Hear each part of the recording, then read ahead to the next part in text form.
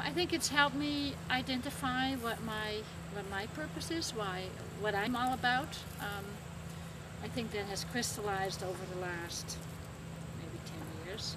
And 10 years ago, if somebody asked me, what's your life all about, I'm not sure I could have answered. But now I'm very, very clear what it is, and it is about helping people to have productive conversations, no matter what the topic of the conversation is, but productive in the sense that will move the group forward to do what it wants and needs to do. So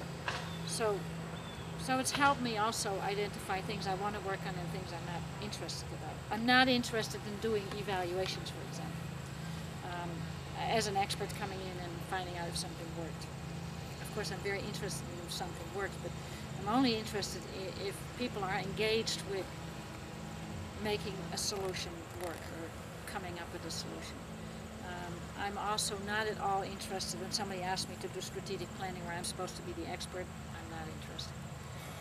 So that's how my life has been impacted, and I think because of that I've been able to have that rub off on other people. And I think working a lot in Africa, recently in Asia, but mostly in Africa, it's rubbed off on people who begin to see that there's another way that groups can work together. And Africans are so used to the expertise. I suppose it's not only African, it's also Asian. That expertise is so highly valued, and that if the expert says you have to do this, then you have to do that. And of course, we've seen over and over again that it has led to disastrous consequences. And so it's about people having confidence in their own ability to contribute to whatever it is that they need to contribute.